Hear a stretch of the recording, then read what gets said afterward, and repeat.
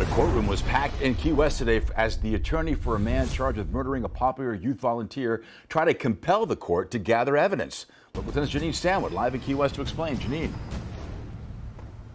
The defense attorneys say they wanted hair samples from the victim and witnesses, they say, to show drug use. But that motion was denied.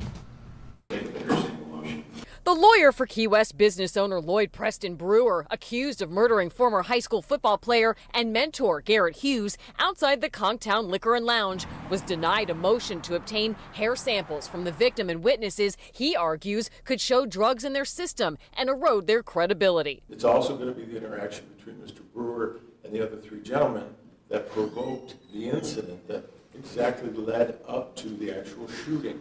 Their testimony, whether or not they testify truthfully. Hair samples are totally irrelevant.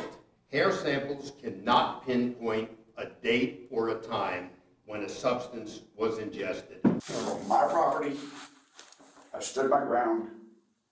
I feared for my life.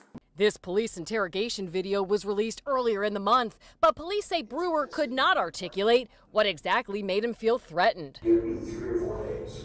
But in a later hearing on a civil lawsuit, attorneys representing the victim's family honed in on something else Brewer said in that interrogation. They say indicating he wanted to move money. They want a temporary injunction on his assets.